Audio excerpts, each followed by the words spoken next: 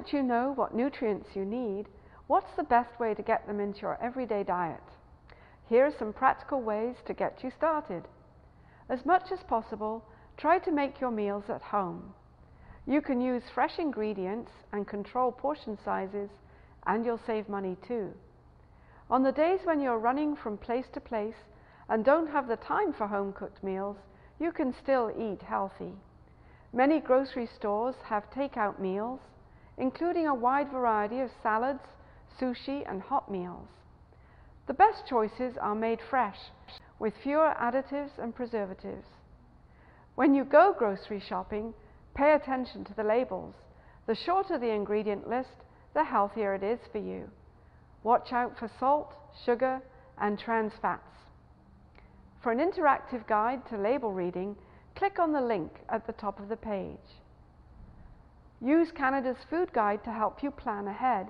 It really does save you time, effort, and money. Finally, we can be creatures of habit and tend to eat our favorite foods over and over. Be creative and adventurous. Try something new, like a new ingredient or flavor. You'll get more variety in your diet, and you may be pleasantly surprised. It can be challenging at first to plan out healthy meals, but with a little advanced preparation, it becomes easier over time. Here are some ways to help you plan your weekly menus. Start by looking at your schedule for the week and planning your meals in advance.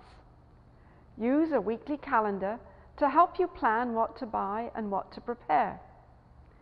When you go grocery shopping, write out a list of items you need to buy. When you don't have a list, you might be more likely to grab foods that aren't as healthy. Make allowances for your time commitments. On some days you may not have time to cook, so you can prepare something in advance, or make extra the day before, so you have leftovers on hand. Always try to stock the basics in your fridge and cupboards. Things like milk, eggs, cheese, whole grain breads, whole grain pasta, canned foods, and frozen vegetables. Even if you feel like you have nothing to eat, with a couple of eggs, cheese, and some vegetables, you can easily whip up a healthy omelette.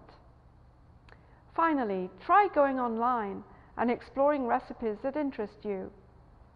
Once you get into the routine of healthy meal planning, it becomes second nature, not a task so much as a joy. You can find more information on menu planning by clicking on the link at the top of the page.